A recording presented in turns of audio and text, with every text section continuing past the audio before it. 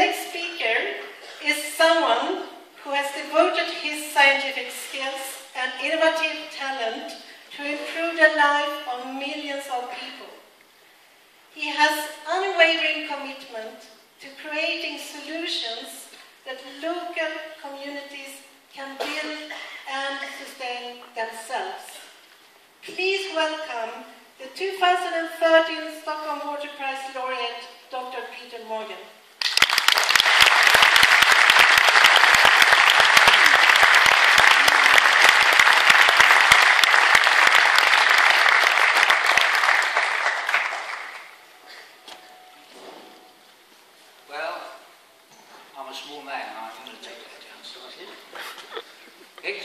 Excellencies, Ministers, Mayor of Stockholm, laureates, friends, fellow travellers, ladies and gentlemen, good morning. And that's a hard act to follow, but it was a wonderful piece of music. Thank you for that.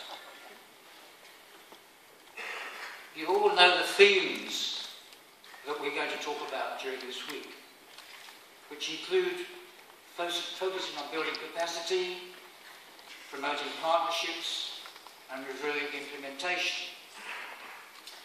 And I might say that each of these subjects is of never-ending proportions. And of course, later on, if you read your schedule, you will know that a high-level panel has been chosen to enlighten us on these very matters. Cooperation and building up partnerships between partners with global influence. But however, this morning I have chosen to focus on a different set of partnerships made from a researcher's point of view. And in my own case, as a zoologist and a biologist, from perhaps a slightly different angle. For in this field of development, each of us has our own part to play, alongside global decision makers and implementers and donor organisations. And I recall watching some months ago a fantastic film on the television about those remarkable men who walked on the moon. And when they were up there, far, far away, they said, we actually did our part well. We did our best for that bit of the mission, but we thank God that those people down on earth did their part too. And in fact, each of us has our part to play. I've already forgotten to use this thing, so I'm going to take you through one or two other pictures. You've heard of the themes that we're going to talk about. We're having a very high-level panel discussing things in a short while. And what I'm going to talk about this morning is something which has been very special to me as a biologist, and in fact someone who was trained outside this discipline and have come into it from a different perspective. Researchers often choose to work in the background, and I have a reputation for being one of those. And of course we all travel on our own voyages of discovery. And when our findings are ready, we learn and pass those on to others. Sometimes through the written word, sometimes through training, sometimes through things like this. You know, the DVDs that I think are being distributed. There's a DVD emerging from my pocket. There's a lot of files on there. It took a long time to make it. And I think if I look again in my pocket, I'll find something else which you can actually put a lifetime's work into that, which is a bit demoralising.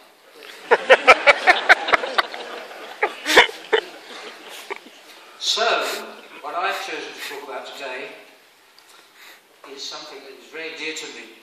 In fact, there are 4 themes. I'm going to press the button again. Oh, there they are. Nature and the biological sciences. I was introduced actually to the world of sanitation and water 40 years ago.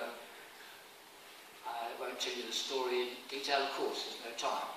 But that love of biology and the natural world that has remained with me since that time. I've also chosen to talk on something which is very precious to us all, education and the schools. And of course the vital partnerships we have with industry and not least those people who are the trainers of the trainers. All these people are very, very valuable in this world in which we live. I'm always reminded of a wonderful quotation, and as a biologist, using nature as a guide and partner has helped me enormously to see things more clearly. And Mother Nature, as we all know, has worked out things pretty well, and it pays to draw on her wisdom and design and elegant simplicity of her works. And I'm constantly reminded of this beautiful saying, the designer knows he has reached perfection, not when there is no longer anything to add, but when there is no longer anything to take away. That's a beautiful thing. And of course, Albert Einstein once said, everything should be made as simple as possible, but not simpler. But somebody here must tell me what he meant by the last few words. What is simpler than simple? That's what he said. We all learn from our mentors and also from personal experience. And I want to tell you a very brief story about an experience I had in Malawi when I was studying fish and fisheries in Malawi on Lake Chilwa. I think you can see there a beautiful picture. The story is brief, but it's very significant for me as a person. We set off on a lake which looked like glass. In a tiny boat, we were sampling the water. The wind got up and we sank about 5 miles offshore. The lake is very shallow. Chilwa is a very shallow alkaline lake, and we began to walk back. And there you see a picture of a much younger Morgan pushing a boat. The memory of it is very, very big in my mind, because we may have died actually, because lakes like that are filled with aggressive creatures, and the muddy floor slowed us down. We were miles offshore. We were actually rescued from a fisherman using a dugout canoe. He saved our lives, I think. And that story had a big effect on the way I think about things. That indeed, in simplicity there is elegance. And I wanted to mention this thing very importantly to you all. I've chosen 3 items here which are very simple, and they have no moving parts. The dugout canoe is one. There's another one called the Blair VIP, it's a ventilator-proof pit. Ethiopian Airlines wouldn't accept these on the plane, so I couldn't bring them with me. However, I did bring one piece of magic with me, and I know that I have 2 very delightful Swedish ladies who are going to assist me to demonstrate this piece of magic to you. It's actually in Zimbabwe, it's called a makombi. It's actually a calabash that is a vegetable, or should be vegetable. It was created by nature. It's been converted into a hand-washing device. Now this is something that was created by nature, but not as a hand-washing device, but as a vegetable. But many years ago, a very clever man called Dr. Jim Watt, well, let's give them a hand. They did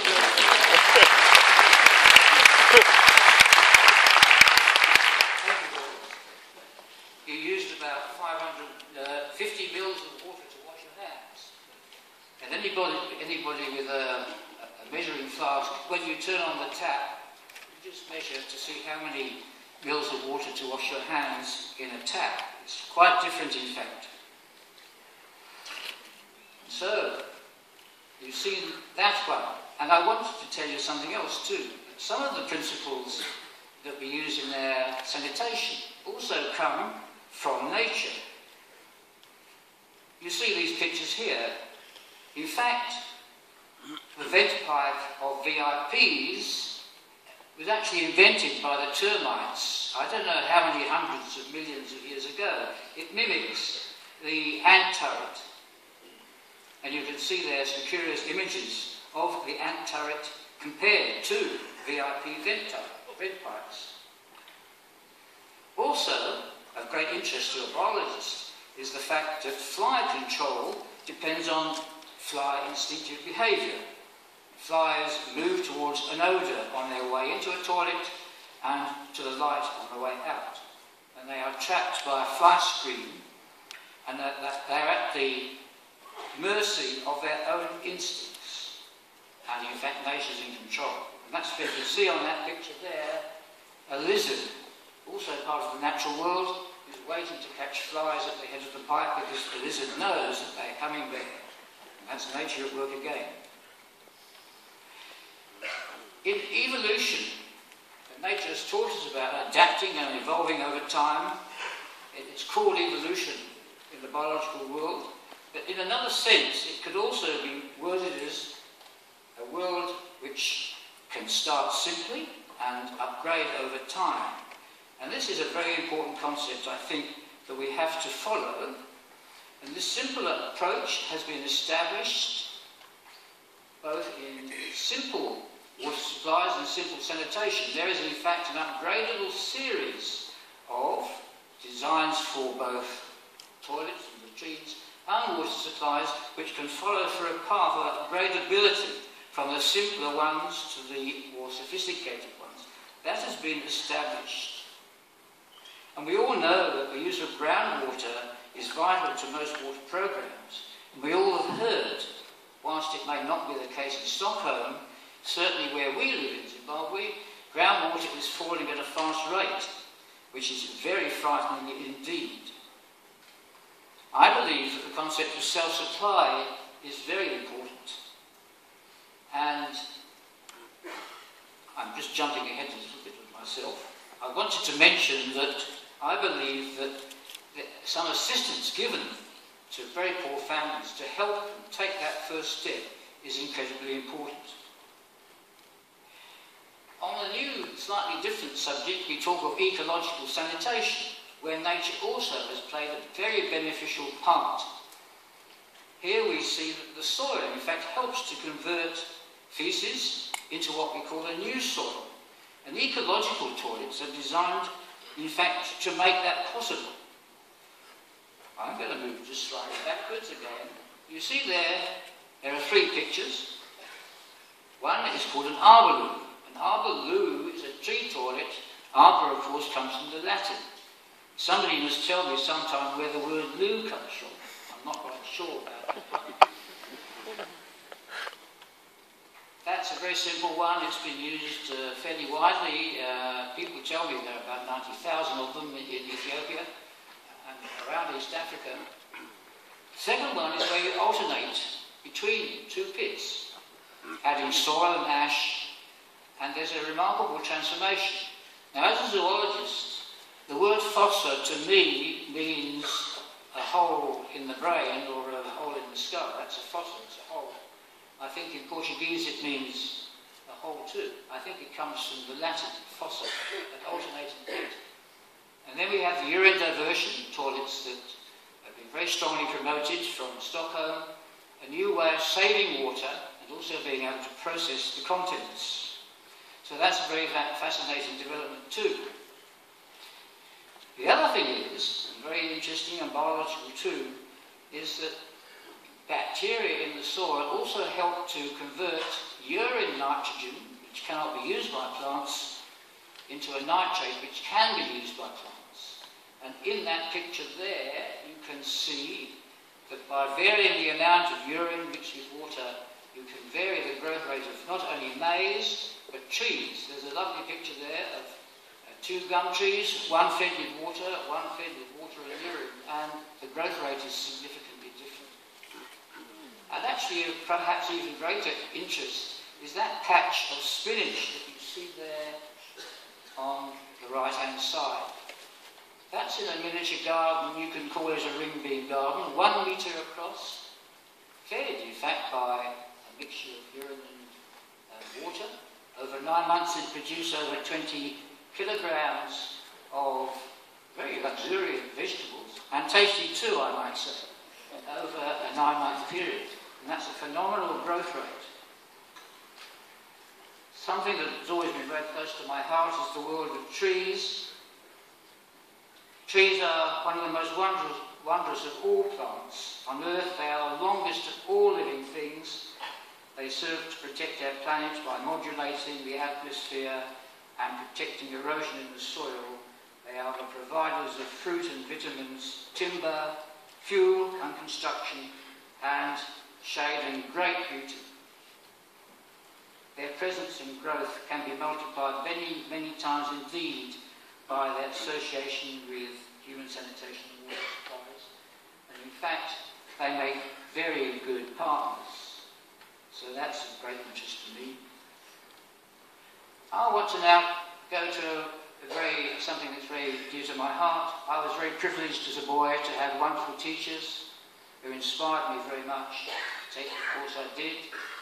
It's the association between education and the schools.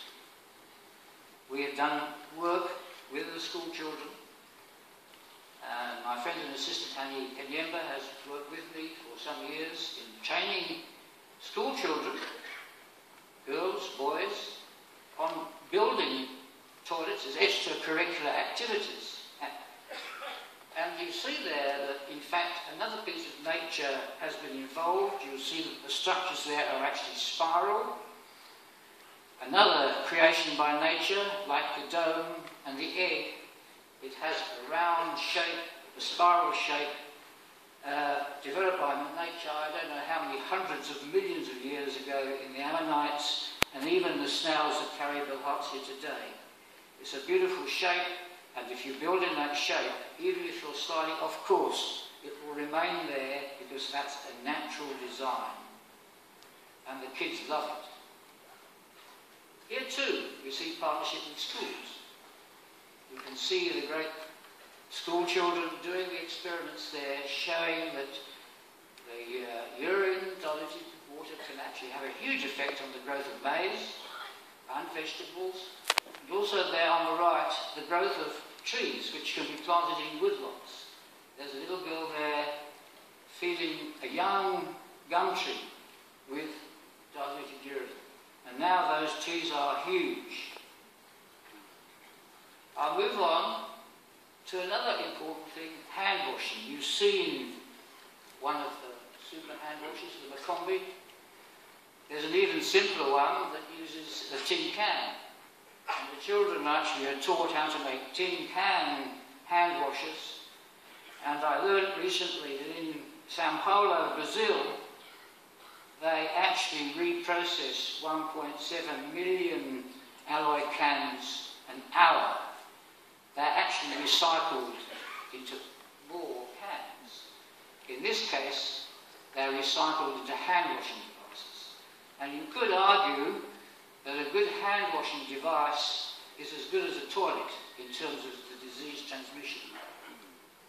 Also, I'd like to mention there Annie's beautiful book about growing up, a book about menstrual hygiene management, a wonderful teacher, and she's written that in Shona and Debali and English, and there are some copies here.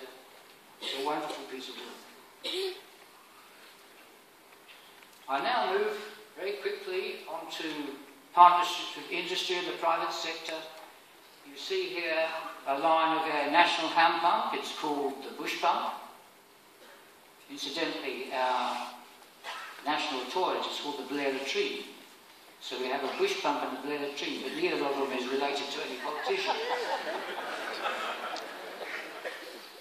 You see there too a man I've spoken with many times, who actually, one of the many people who actually builds these pumps. We don't compete with India in terms of numbers, so we only have a mere 55,000 pumps of that type around and not millions.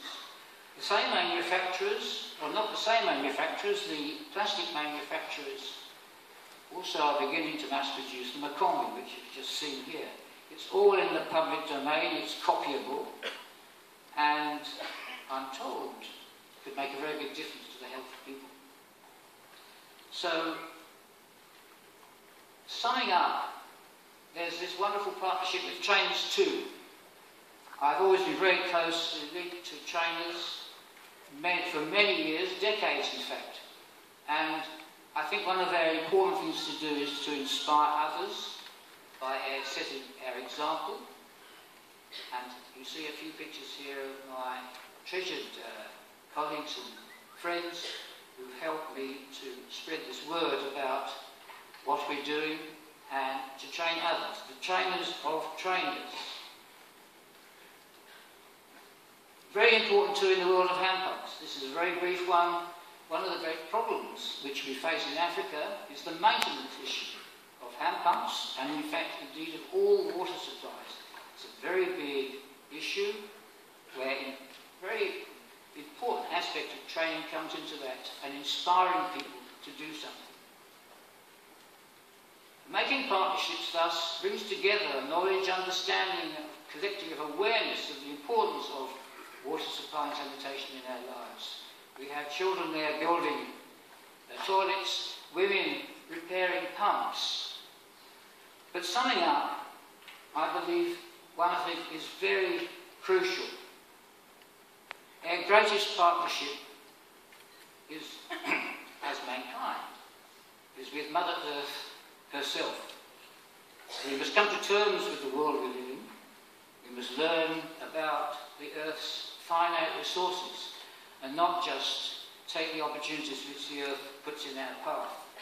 We must be careful in using fresh water, the most precious resource on our planet. Our very survival on this planet rests solely on coming to terms with planet Earth, our only home on this never-ending universe. Thank you very much.